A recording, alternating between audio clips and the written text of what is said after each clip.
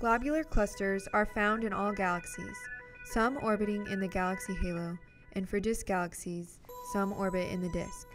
Each of these spiral galaxies are surrounded by a halo of stars and globular clusters. Many of the tiny bright objects seen in the halo of these galaxies are actually globular clusters. Globular clusters are dense stellar systems bound by their own self-gravity. The number of stars in typical globular clusters range from tens of thousands to hundreds of thousands, even up to a few million for the most massive systems. This simulation of a globular cluster evolution illustrates some of the physical processes taking place in globular clusters and shows how these systems evolve. The green bar indicates a distance of 1 parsec within the simulation. Having started near the center of the cluster, individual stars can easily be seen and followed. As we pull away, trails are added to help visualize the path of individual stars. This green line demarcates 10 parsecs. The arrows indicate the direction of the cluster's orbit around the galactic center. 2 tidal tails begin to emerge from the top and bottom of the clusters.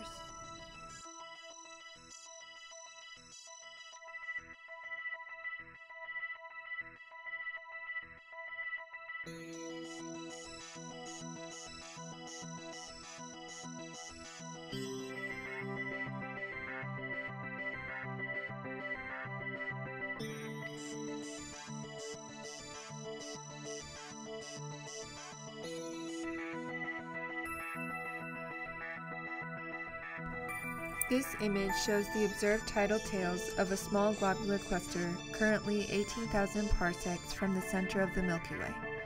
As the cluster evolves, it slowly evaporates. This is a result of gravitational interactions with other stars in the system. Some stars gain enough energy to escape the cluster and populate the 2 tidal tails above and below the cluster. The central density graph in the upper left corner reveals how the energy released by binary stars can halt the core collapse. As a cluster continues to evolve, its internal structural and kinematical properties change. In particular, during part of a cluster evolution, the central core contracts and becomes increasingly dense.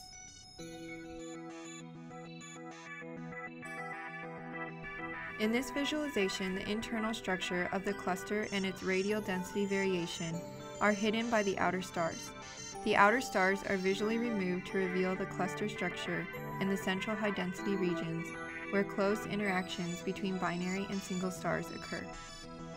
When the cluster reaches a sufficiently high central density, close interactions between binary stars and single stars become more and more frequent. Compact binary stars will become even more compact as a result of these interactions and release energy, increasing the kinetic energy associated with the motion of the single star and that of the binary center of mass. Similar to the nuclear reactions in the center of stars, binary stars act as an energy source in the central regions of a globular cluster and halt the collapse of the cluster core. These sequences show the details of some of these binary single-star interactions. Occasionally, during an interaction, a binary star system may exchange one of its initial components with the interacting single star. The simulation also shows more complex interactions between triple system and a binary system that can occur in the cluster's central region. Globular clusters play a key role in many areas of research in astronomy, including stellar evolution, stellar dynamics, galaxy formation, and evolution.